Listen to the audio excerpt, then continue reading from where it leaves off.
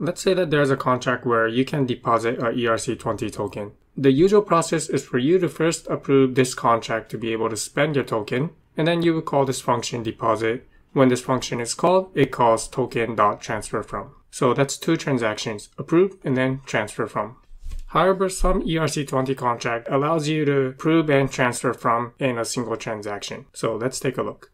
Here I have a standard interface for the ERC20 contract. What we'll do first is define the function called permit. The function permit takes in the owner, the spender, and the amount to be spent, the signatures, and the deadline for the last time that the signature is valid. If the signature is valid, then anyone can call this function to approve the spender to spend value amount of tokens from the owner. And the signature will be signed by the owner. Back in our bulk contract, since we added the function permit inside the IERC20, I renamed this to IERC20 permit. So back inside our bulk contract, I'll also rename this from IERC20 to IERC20 permit.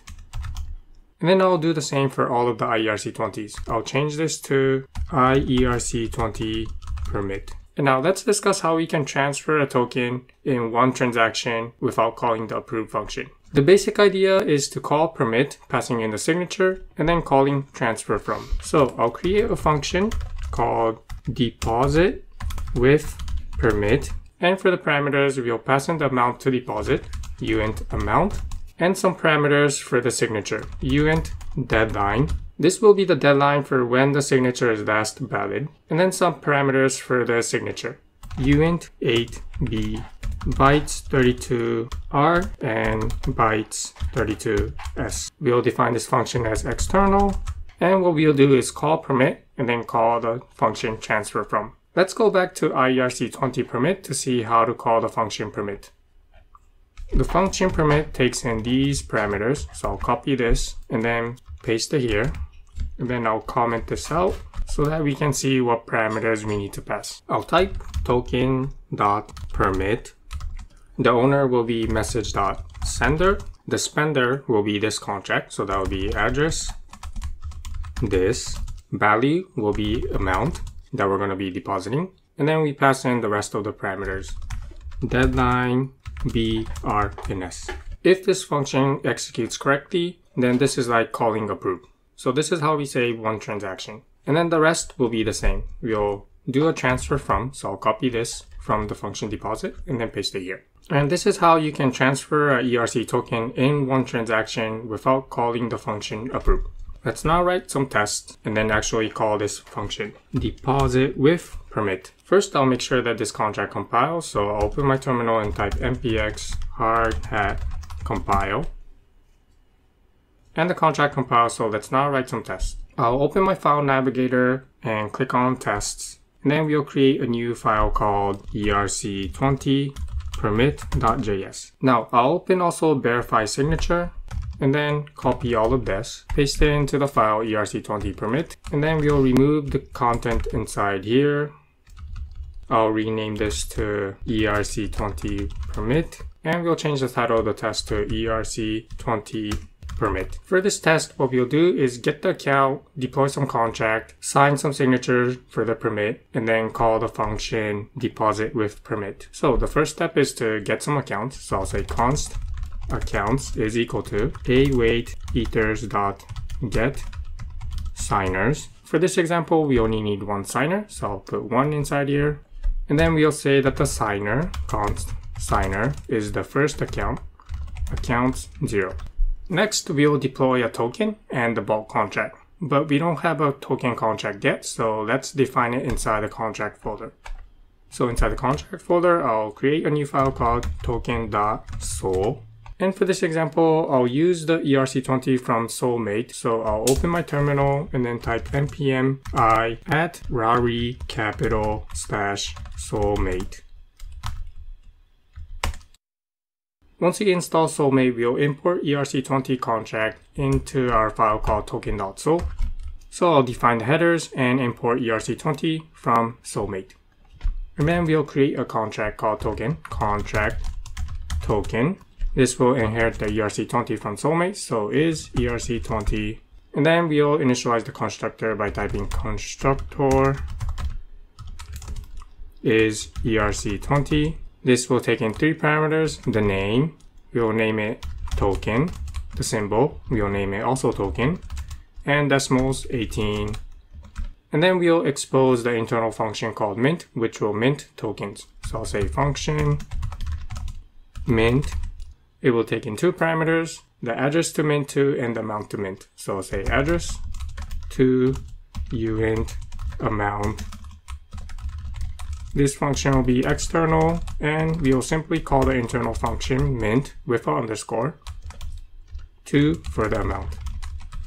And that completes the token contract. So let's go back to our test file, ERC20 permit, and we'll deploy the token contract. We'll deploy the token contract by typing const token is equal to await Ethers.get contract factory, and then passing the name of the contract will be token. And then we'll deploy it. So we'll say const lowercase token is equal to await token.deploy. And then we'll wait for the token to be deployed. So we'll say await token.deploy. We'll do something similar to deploy the bulk contract. Replace the token with bolt, and the bulk contract takes in a single parameter of address of the token. So inside the deploy function, we'll pass in token.address. Next, we'll mint some tokens to deposit into the vault. The amount that we're going to mint, let's say 1000, and we'll call the mint function on the token. So I'll type await token.mint to signer that address for the amount.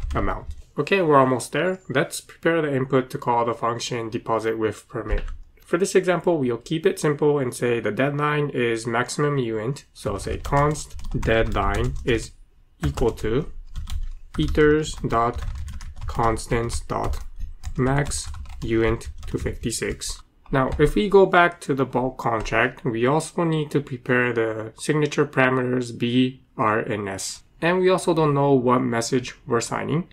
So let's take a look at what message we're signing by opening Node modules, scrolling down, looking for a folder called Rari Capital, source, tokens, ERC20.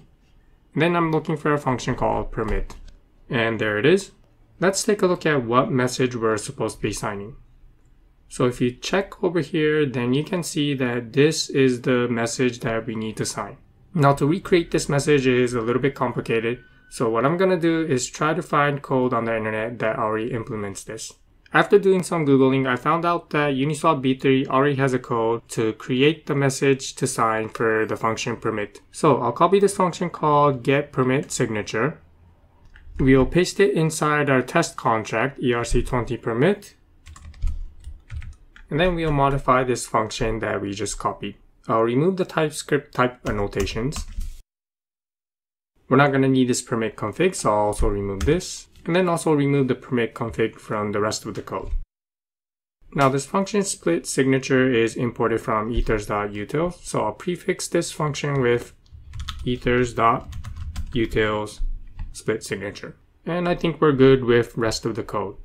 So by calling this function getPermitSignature, we'll be able to get the signature to pass to the function deposit with permit. So I'll scroll down, and then I'll type const the signature parameters B, R, and S is equal to await getPermitSignature, passing in the signer, the token, the address of the spender. This will be bolt.address, and the amount, and the deadline. And lastly, we'll call the function deposit with permit by calling await bolt.deposit with permit for the amount with the deadline, and then the signature parameters B, R, and S. Once we call the function, we expect that this amount of token was transferred from the signer over to the bulk contract. So we'll write a simple test case to check that the balance of the vault has increased. Expect await token.balance of vault.address. We transferred this much amount from the signer to the bulk contract. So we expect the balance of the vault to equal amount. Okay, let's now run the test. So I'll open my terminal, clear the logs, and then type npx hardhat test ERC20 permit.js. I made an error with the function get permit signature, so I'll go back and remove export. Okay, I fixed the test, so we'll run the test again. And the test passed. So we were able to approve this bulk contract to spend our token and then actually transfer it in a single transaction by calling the function permit and then calling transferFrom.